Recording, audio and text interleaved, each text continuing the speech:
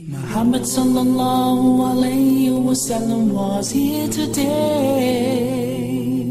watching all the brothers and sisters divided on the sunnah he gave. He be screaming out to the ummah of this world, saying you're to blame.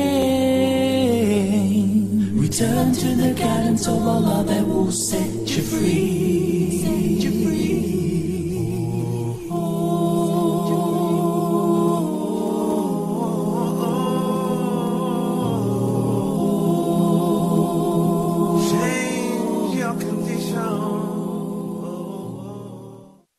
بسم الله الرحمن الرحيم.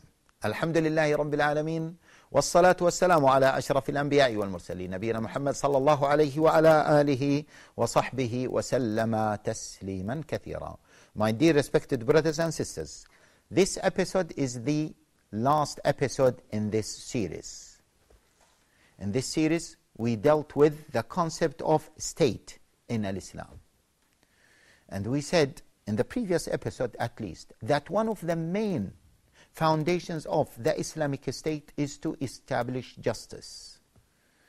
Establishing justice is a foundation for any state, and in particular for the Islamic State. And Allah Jalla wa Ala commanded us to establish justice in all our affairs. وَإِذَا حَكَمْتُمْ بَيْنَ النَّاسِ أَن تَحْكُمُوا بِالْعَدْلِ إِنَّ اللَّهَ نِعِمَّ يَعِظُكُمْ بِهِ.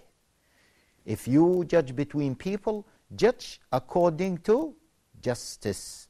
And Allah Jalla wa Ala commanded us to establish qist, the word qist, which means justice, in other verses of the Quran.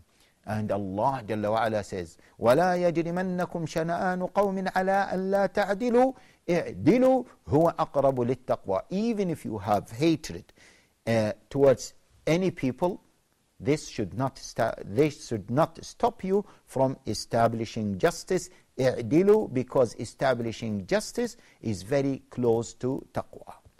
There are many other ayat and ahadith that talk about the importance of establishing justice. And as we said, that if a person oppressed another person or took the right of another person, then that right will not be forgiven even by Allah Jalla wa Ala. What does that mean? It means, as it is established in a number of ayat and hadith, that the oppressed person, he will take his right at the day of resurrection.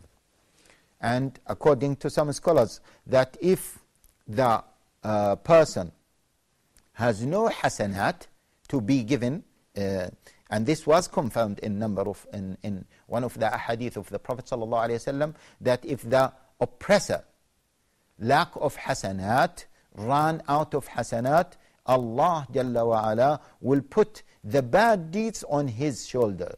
Allah Jalla wa Ala will take sins from the oppressed person and he will put them on this person who oppressed others. This, my dear respected brothers and sisters, cover the wali, the amir, the governor, and including Amir al-Mu'minin. Including who? Including the head of the state.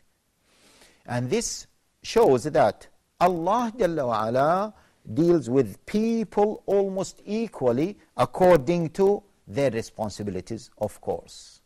In fact, Allah Jalla wa Ala puts more responsibilities on the Amir. That's why their roles from an Islamic perspective is a matter of responsibility. It is not an honor. And that's why, according to the Islamic theory, the people who feel that the responsibility is bigger than themselves, they should run away from that responsibility. The people who feel that they cannot fulfill the responsibility of being an amir or a governor, they should not put themselves forward. In fact, according to the Islamic theory, if there are other people who can establish justice, you should not put yourself forward. And that's why the companions radiallahu ta'ala anhum, and in particular Abu Bakr, Umar, Uthman, Ali, in the beginning they were not pleased and they were not proud to become the Khalifa. These days we see the candidates running to become the emirs. Of course, there is an exception. If the person knows that he will provide something that others will never provide, means if there is a state and all the candidates are not Islamic people, and myself, I feel that I can provide Islamic solutions, then it is obligatory upon me to put myself forward in that position. But other than this case, the people should feel that it is what? A responsibility to become the head of the space, the head of the state. It is not an honor. You are not privileged by being an emir. You are burdened by becoming the emir. Subhanallah al-Azim. Am I burdened by becoming the emir? Yes. Remember the hadith of the Prophet ﷺ, where the Prophet ﷺ said, any person who has been given authority and he dies, when he dies cheating his people, Allah Jalla wa Ala will deprive him from the paradise. Subhanallah al-Azim. We need to remember this when we talk about the Islamic State. Moreover, my dear respected brothers and sisters, as we said last time, that the head of the state is just an employee by the state. What does that mean? It means that, as we said before, that they have the power over him to remove him, and he should execute the law of Allah Jalla wa Ala for their benefit. This is his role, full stop. And that's why the economy that he has control of, he is not, he is just a treasurer over that wealth. He does not own the wealth. I know that many people see the dictators in front of us, and they see that, oh, those dictators are normally rich, and whenever they give their people, they think that they are giving them from their own wealth, and they want people to be thankful to them because they have given them money. No. Look at the hadith of the Prophet sallallahu alaihi wa alihi wa sahbihi wa sallam, when he said that إِنَّمَا أَنَا قَاسِمٌ, means I am just a person who divide the wealth between you. In one narration, he said that Allahu Jalla wa Ala is al-Mu'ti. Allah is the one who gives, and I am just the person who distributes what Allah Jalla wa Ala has given. Subhanallah. The Prophet sallallahu alaihi wasallam said this. Of course, the Prophet sallallahu alaihi wasallam said, "Innama ana qasim." I'm just a person who divides and distributes the wealth between people according to the law of Allah Jalla wa Ala. He said that from his position as what? Not as a prophet, but as the head of the state. Of course, we should remember that he is a prophet at all times. Umar ibn al-Khattab radiyallahu ta'ala anhu once addressed the people, and he said, whoever wants to know about halal and haram should go for Mu'adh. Who wants to know about fara'id, he should go to Zayd ibn Thabit. Whoever wants money, he should come to me, because I am the khazin, I am the treasurer. He just, he doesn't own the money, he doesn't own the treasurer, the treasure of the country of the Islamic State. He just distributes it. He just distributed for the people who are entitled of it. This is an important feature of the Islamic State, and this is an important feature of the head of the Islamic State. As I said before, my dear respected brothers and sisters, this is a very vast topic, and we are coming to the end of this series. And we do not have time to discuss all these matters that we have discussed in details. But I hope that I was able to give you just a very general, brief idea about the Islamic State according to Islam. We said that the Islamic State, according to Islam, is part of Al-Islam, is part of ibadah. Establishing an Islamic state is part of ibadah, because ibadah is a comprehensive way of life. Because Islam is a comprehensive way of life. Islam does not deal with ibadat only, the ibadat that we think that they are the only ibadat. No, Islam looks at the whole life as a matter of ibadah. Then we said that the Islamic State can be founded based on certain elements that can be extracted from the hadith of the Prophet sallallahu alaihi wasallam that has been reported by Abdullah ibn Salam. When Abdullah ibn Salam said that the Prophet sallallahu alaihi wasallam came to Medina and he said, Ayyuhan nas. Remember the hadith. The Prophet sallallahu alaihi wasallam said in the beginning of the establishment of the Islamic State, he said, O people, extend salam between all of you in order to maintain peace and security between all members of the society. Then the Prophet ﷺ empowered people to share food. So the second element of the Islamic State is not to let people starve, not to have people who feel hungry, to fulfill the basic needs of all inhabitants. And the third important foundation of the Islamic State is to establish strong relationship with Allah Jalla wa Ala. And the Islamic State should call all non-Muslims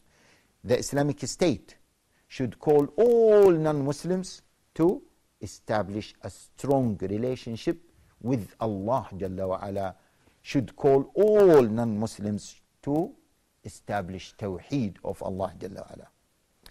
The Islamic State should promise people one thing, is what? To go to Jannah if they fulfill the elements that we have just mentioned. However, the Islamic State has some other responsibilities or features. One important feature is what? Is to establish justice, to establish adl.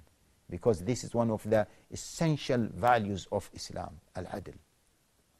And we mentioned that the head of the Islamic State is an employee by the people. He cannot be a dictator.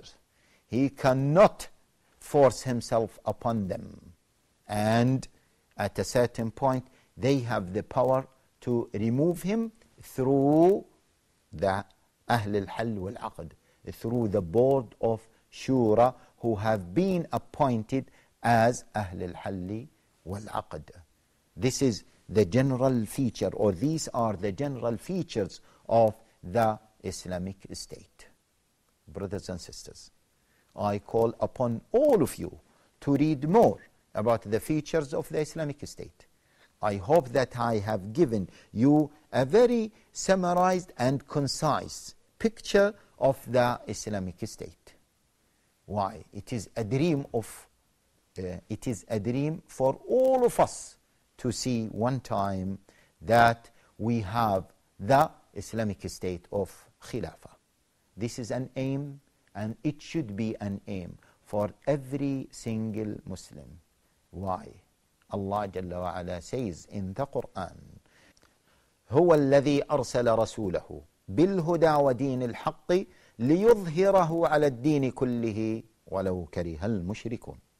He is the one who sent his prophet with huda, with guidance, and the true religion, ليظهره, in order to make this religion superior to any other religion, to make this system superior to any other system, even if the polytheists dislike this. And we should ask Allah Jalla wa Ala to help us to establish the Islamic system in ourselves and to establish Islamic systems around us. Once we have the Islamic system living as a model in front all of the humanity, then the whole humanity will see this role model and will follow Islam. It will be the best da'wah for every single one. At that time, only at that time justice will prevail. Because if there is no tawheed, there is no justice. And that is the importance of the Islamic system. Jazakum Allahu khairan, my dear respected brothers and sisters. And let us continue making this dua, and let us read more about establishing Islamic system, establishing khilafa, and how can we establish khilafa. And it is not a discussion that is related to a certain group. It is a discussion that is related to all of us as Muslims. All young people, all people, men, women should understand this important discussion. جزاكم الله خيرا بارك الله فيكم وصلى الله وسلم وبارك على خير الخلق نبينا محمد صلى الله عليه وعلى آله وصحبه أجمعين. Muhammad sallallahu alayhi wasallam was here today, watching all the brothers and sisters divided on the sunnah he gave. He be screaming out to the ummah of this world, saying you're to blame. Return to the guidance of Allah that will set you free.